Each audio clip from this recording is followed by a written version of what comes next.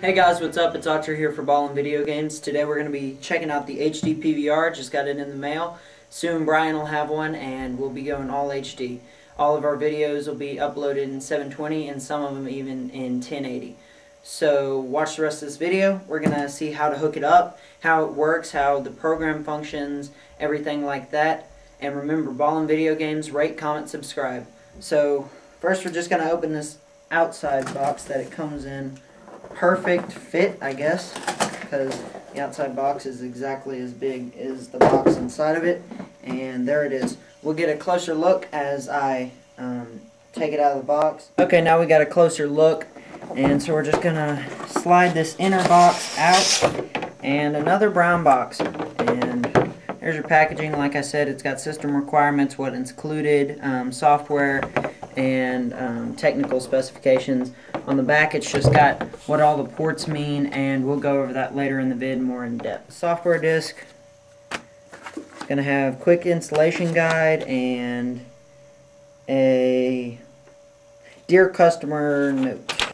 Here's your just USB cable, and if you were wondering, it actually uses the same cable that most printers now use from computer to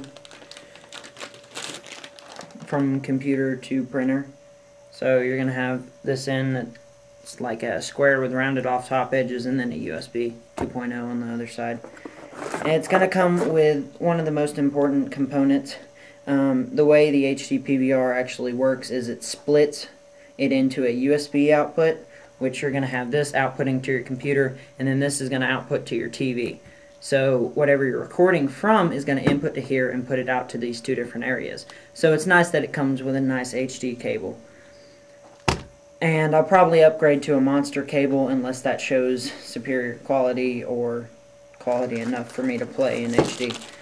Here's your remote. It's going to come with batteries, which I'll put those in on my own time. You don't need to know how to put batteries in. And there's a quick look. We'll probably talk more about that later in the video. So then it's going to come with your power out, not like the Dazzle where you can just get enough power from the USB.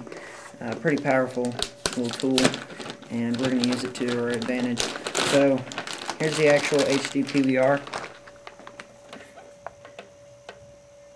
and it says use only with the power supply provided.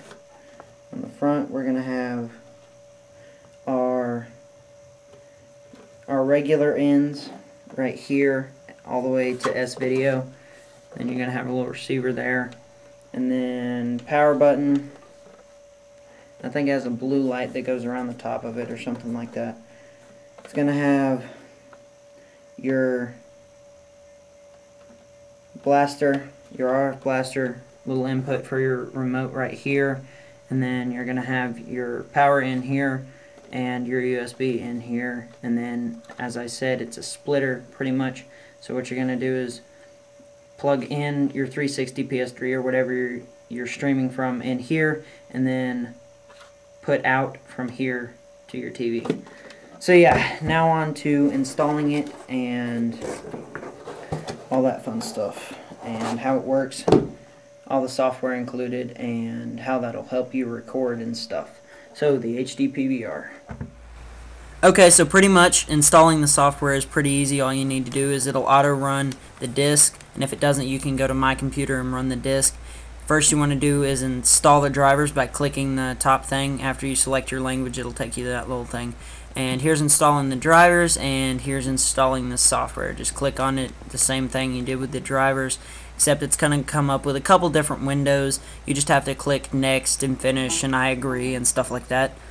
And so it's going to go into installing the software, and yeah, it's going to come up as a setup, another window. You just check the ones you want to install, the programs. I would install everything that's already checked, and if you really want to install the IR Blaster program, then you can do that and just click that one and it'll install it also. Then you click on next and it'll go ahead and start the process for you. Right there. And now we wait. And once you get to the actual ARC software program where you're going to be capturing from and maybe editing from, it'll come up with, here's the WinTV IR Blaster program. Just click through this. This will be a separate window. And then the next window we're going to bring up is the window that actually installs the ARC software program. And it's ARC Windows, I think, or something like that. Or ArcSoft, sorry. And you just agree, next. It should already have presets. If you really want to change them, then you should be smart enough to do that. And all the defaults are pretty easy to go through. And there we go. It'll finish up, and as you can see, you just click finish, and it's pretty much finished right here. But yeah, now on to how to set up the actual HD PVR. Okay, so now we're just gonna look at the setup and things not to do. First, we're gonna look at the first thing not to do. If you have your settings, which I did, so I was freaking out for about 2 hours straight, and then realized I had this set this way. You want to go to System Settings and just quick check. Go to Console Settings and display the first ones on each of the menus. Then go to HD TV Settings and make sure it's on 720p, because mine was on 1080, because I have a really nice Samsung TV and it can do 1080. So I keep it there because it looks a lot, not a lot nicer, but I don't really notice a difference much, but it's just nice to know it's got that couple 100p in there. So now we're just going to look at the setup. Here's your HD PVR. First thing is going to be your power, running to my power strip back there. Here's going to be your USB. You can use any high-speed USB. I have a really nice Belkin 6-foot that I'm going to use so I can keep my laptop over where I sit. And then at the bottom HD inputs, you're going to keep all of your inputs you would normally run to your TV, and then take the tops with the dual-sided HD component cable.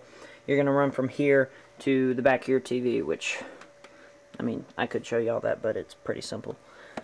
And so that's about it. The power button's up front. You can record from the front just in standard definition. And you want your video inputs to be Y. Well, you want to be Y, PBR, or PR, PB, and then audio input RCA back. If you want to record from the front in composite definition, you just want to switch the video input to composite, audio input to RCA. You can see enable preview on recording. You're gonna want that if you want to watch it on your 360 or on your computer and just know it's there. But it's sort of gonna slow your computer down. So unless you have a really nice computer, I would not preview. And then hardware acceleration, keep that on. And as you can see, they updated so you can save in MP4s also, MPEG-4s, and you can just save wherever you want to. And click capture right there, and you can click stop whenever you want. And as you can see, the screen's up there. Don't know why I have Crackdown in. I think me and Brian were just wasting some time while video, but yeah.